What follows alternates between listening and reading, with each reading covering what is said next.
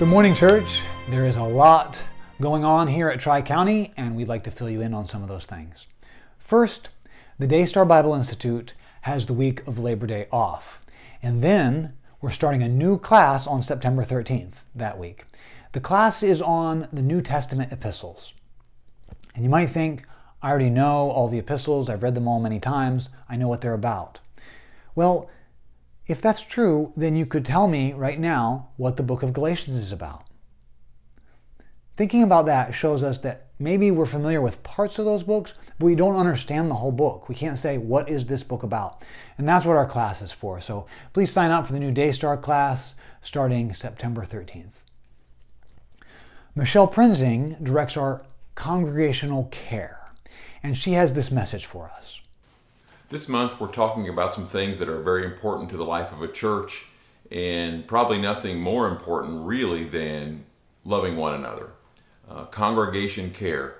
And there's nothing that makes me happier than when I call some people or maybe make a visit on someone in our church and I find out that there are others, whether it be deacons, just other people in the church, and especially our congregation care team members. I find out that these people who maybe are isolated because maybe they've been through surgery or they're having some kind of illness or they are just unable to get out anymore. But someone in our church, our congregation care team members, have reached out to them, whether it be a phone call or a visit, or they brought soup by, something like that, sent them a card, something like that.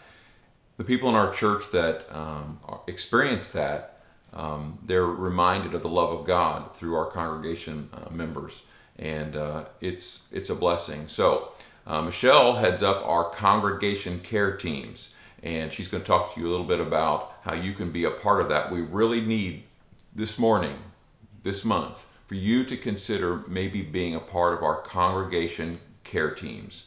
And she's going to tell you a little bit about that, how you can be a part of that, find out more. And so, Michelle, tell us about that. Yeah, well, just as the deacons have been assigned a group of people according to their last names, so the congregation care team members are also assigned that same group. And you've seen that list, that chart in the bulletin. You've seen it on the prayer email. We try to keep that out there all the time. So what we would like to do is invite anyone who would like to be a part of that team to join us. There is a welcome card, of course, in your bulletin, and there'll be a place for you to mark that you'd like to be a part of that team. We're going to meet on September the 27th. It's a Monday at 11:45, and that will be right after the Daystar class. We'll have a light lunch. We're really just going to discuss ways that we can do a great job of caring for the people within this church, because God wants us to love. And so if we love each other here, then we can take that love out into the world as well. So I look forward to seeing you on the 27th. Also, Grief Share will begin on Thursday, September 16th in the Daystar Room. It's a great ministry. If you want to find out about it, you can see me after the service or get more information in the Welcome Center, and you can sign up there for our Grief Share ministry. You'll find more events there, as well as in our worship guide and online on our Facebook page or the church website. Our final announcement this morning is a video from our missionaries to Nicaragua, the Edgars. We are Bruce and Laura Edgar. We are in our fourth term of service with ABWE, the Association of Baptists for World Evangelism. While our kids, Peter and Emma, grew up in Nicaragua, they are currently studying in the U.S. Peter is a second-year grad student at the University of Alabama. And Emma is a senior at Florida Southern College, majoring in communications. I am currently serving as the church planter coordinator and involved in training and mentoring Nicaraguan pastors. The Institute of Church Planters began in 2008 and now partners with 3 Nicaraguan church associations. Men come for 3 days each month for 2 years to receive training in the process of planting a church,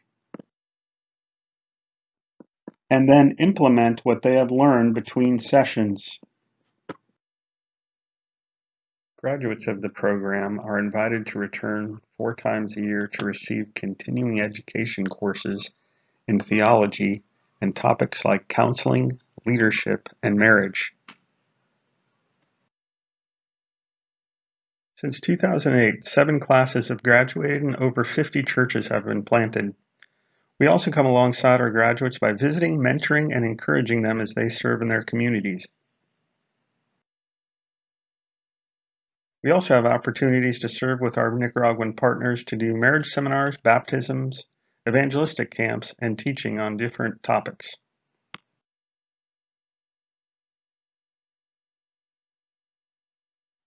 Vocational training in beekeeping is another way we come alongside pastors in rural areas. They have the opportunity to be trained in the care of the hives and the honey harvesting process. Each bee project is started with 2 hives and has the possibility of exponential growth. The honey produced gives pastors a bit of supplemental income for their families and the church.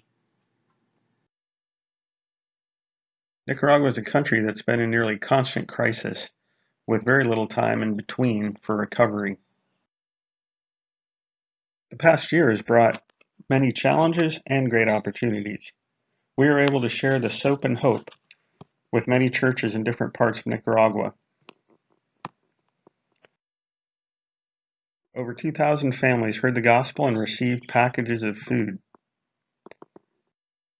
This was made possible by over $20,000 in donations. We could tell countless stories of how God provided during this time. Another challenge we faced was due to hurricanes Eta and Iota that hit the northeast region of Nicaragua within 2 weeks of each other. We were able to send hurricane relief in the way of food, clothing, and other supplies to the affected areas. Because of these efforts, a new church is being planted in northeastern Nicaragua. To God be the glory.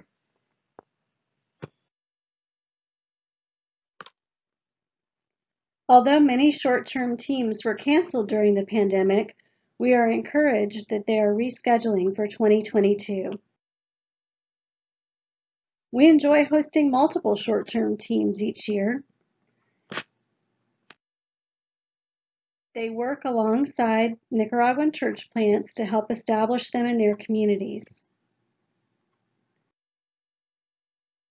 Whether it's VBS, sports camps, day camps, or door-to-door evangelism.